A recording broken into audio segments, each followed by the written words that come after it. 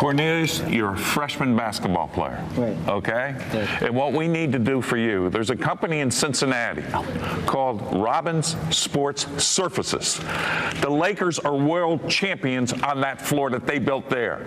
North Carolina's national championships in college basketball on the court they built there. I'm going to challenge this company in Cincinnati, Robbins Sports Services, to rebuild this floor so that you can be state champions when you're a senior. Yeah.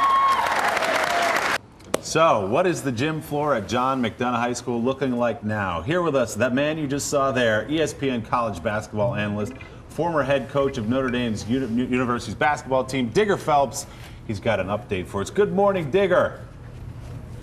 Willie, it's great to see you. My concern is I hope Scarborough's not confused because, yeah, there's a game in Pasadena this week, but it's the Rose Bowl, and that's going to be Oregon State against Oregon against Ohio State. Tell them it's next week, and Reese Davis, who works at ESPN, will take them hand by hand because they're both Alabama alumni, so they can see the national championship game on the 7th in Pasadena when Alabama takes on Texas. Digger, he's going to be so disappointed when he's sitting in the middle of that Oregon cheering section.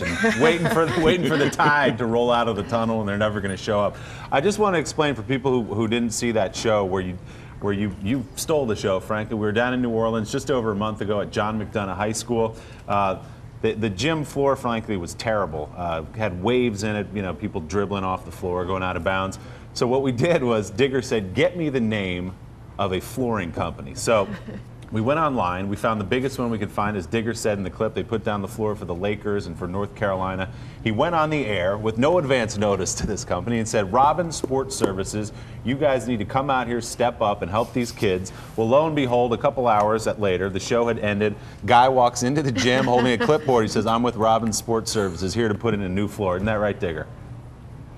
Yeah, that was Joe Covington Sr., who runs the company in Birmingham, Alabama, who installed the floors for Robbins. What they did yesterday, Jay Steer, who's the president and the CEO of Robbins, and his vice president of sales, a guy named Mike Neese, they both show up, take me in Chicago to a place called Attack Athletics, where all the NBA teams work out. They showed me that floor is the exact floor they're going to put in McDonogh High School, and I was really impressed with the way they have really scientifically made this the best floor for basketball, because one thing it does do is takes the stress off these big guys that weigh 260, 280, going down that floor and getting what we would call those stress fractures in their legs. So it takes the pressure off that way. But the floors themselves, there's no dead spots. And usually when you go in certain arenas, we used to play dribble tag for a minute to get used to the court. So this is the first step, but I got new news on the kitchen, Willie. How much does that basketball court cost? I know. About $80,000 for that floor. Is that right, Digger, for the new basketball floor?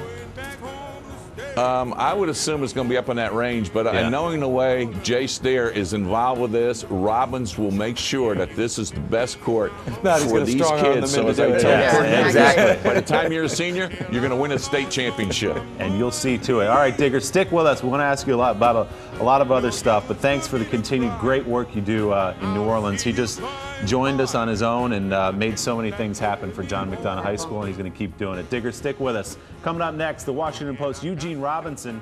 He says the Homeland Security Chief's comment that